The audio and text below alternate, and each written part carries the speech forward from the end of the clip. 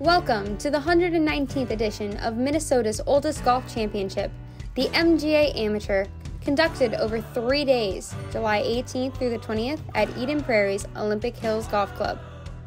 156 players joined us at Olympic Hills to take on the challenge of the golden fescue and beautifully green fairways to see what they could do. But it was Home Course member Ben Grieve who set the pace and shared his knowledge for the tournament, firing a 6 under 66 on day 1.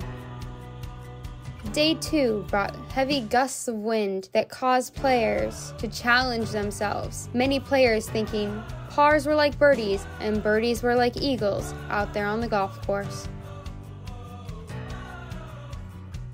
The wind, right? So I'm not always a great wind player. I like to fade the ball, so I did a good job most of the time at hitting small shots and playing in the wind, but I think that in general was the hardest part.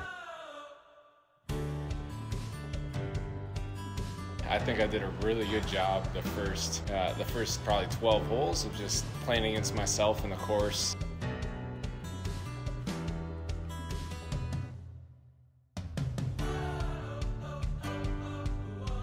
It's fun. I just love to compete in this stuff. For example, today playing with Sam, right? Like, the kid's so good. We're going to be watching him somewhere on TV someday, I think. You know, he's got all the talent in the world. I'm 41 and I'm going and competing against that, right? And it's different kind of games. Like, just love the competition part of it.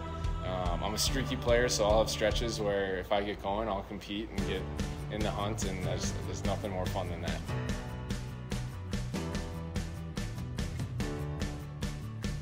Congratulations to the winner of the 119th MGA Amateur Championship, Ben Grieve. See you next year at the 120th MGA Amateur Championship at Minneapolis Golf Club.